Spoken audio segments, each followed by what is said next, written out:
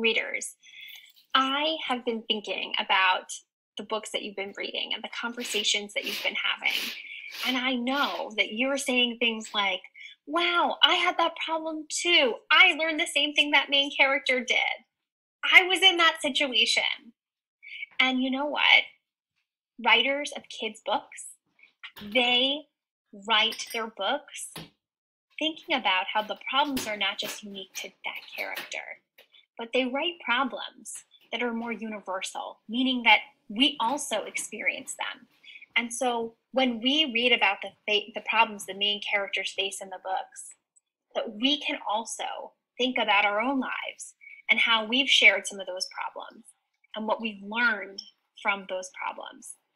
Writers do this so that we can learn not just from our own experiences, but the experiences that characters encounter in books. They can help us to learn things about ourselves and life and the world. That's the work we'll take on and explore today. So readers, yet another way to compare the characters in the books that we're reading is to explore the lessons that they learned and the themes of those texts. So what we can do as readers is that we can uncover those themes and those similarities and differences in the themes by asking, how did the character resolve their biggest problems? And also, what did the characters learn? So let's give this a try right here with two of our mentor texts or read alouds, Peter's Chair and Make Way for Diamond Daniel. And let's think as we look at these texts and reread those parts, how did the characters resolve their problems and what did they learn about themselves and about life?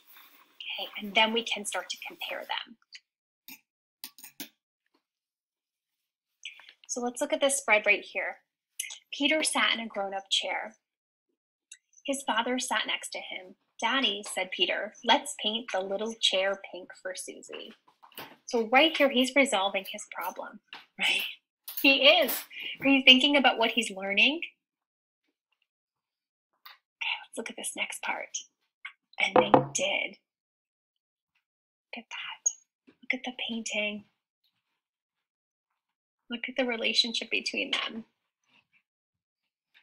How are they resolving the problem and what are they learning?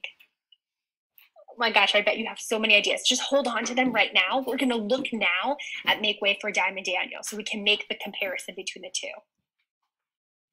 Show off, Diamond whispered when Free was done. She was smiling when she said it. That evening, Diamond took out her photo album and turned to her favorite picture of Alicia. I still miss you, she said to the picture. Guess what? I've got a best friend here too. His name is Free. The next day was Saturday, and Diamond knew exactly how she wanted to spend it. She picked up the telephone and dialed Free's number. Mrs. Freeman answered, then handed the phone to Free. Hey, it's me, she said when he picked it up. I'm going treasure hunting tomorrow. Want to come? Sure, said Free. So let's pause here and let's think. How did those characters resolve their problems? What did they learn? What feels similar? Okay. Got it? Yeah.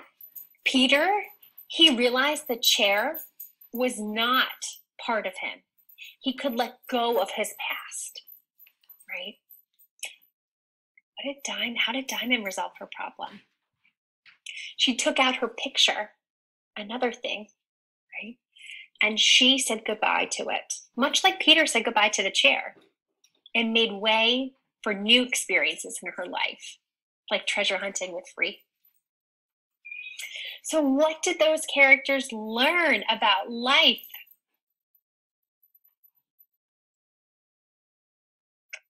Think of a similar theme or lesson learned that they came up with. When you have it, whisper it into the computer.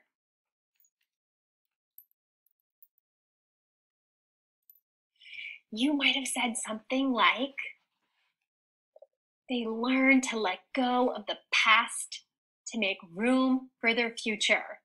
How many of you said something similar? Yeah, it's uncanny. the similarities between those two characters and the lessons that they learned. So, readers, will you start to be thinking about your characters in the books that you've been reading, how they've resolved their problems, and also the lessons they're learning and how they are similar? That's important work to do always when you're reading. It helps us to see more in the books that we're reading when we compare them to other books that we've already read before. So today, will you decide what important work you're going to take on based on where your character is in his or her journey across the story mountain?